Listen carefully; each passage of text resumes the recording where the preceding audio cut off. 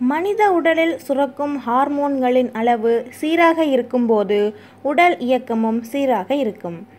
ஹார்மோன்கள் சமநிலை இன்றி இருக்கும்போது பிரச்சனைகள் ஏற்படத் தொடங்கும்.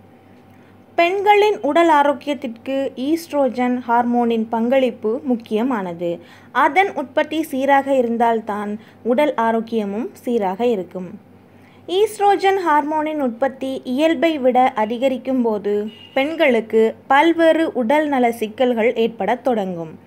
பொதுவாக பருவமடைதல் மற்றும் கர்ப்ப காலங்களில் ஈஸ்ட்ரோஜனின் அளவு அதிகரிக்கும். பின்பு இயல்பு நிலைக்கு திரும்பிவிடும்.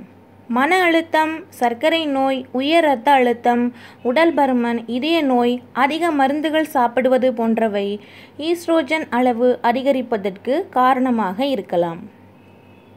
உடல் பருமன் அதிகரிப்பதும் குறிப்பாக இடுப்பு பகுதியில் கொழுப்பு அதிகரிப்பதும் ஈஸ்ட்ரோஜன் அளவு கூடியிருப்பதற்கான அறிகுறி ஆகும். உடற்பயிற்சி செய்தாலும் உணவு கட்டுப்பாட்டை கடைப்பிடித்தாலும் உடல் எடை குறையாமல் இருந்தால் ஈஸ்ட்ரோஜன் அளவு சீராக இருக்கிறதா என்று பரிசோதனை செய்ய வேண்டும். நாள்பட்ட தலைவலி, ஒற்றை தலைவலி போன்ற பிரச்சனைகள் தொடர்ந்து கொண்டிருந்தால் ஈஸ்ட்ரோஜன் அளவை பரிசோதனை செய்து கொள்வது நல்லது.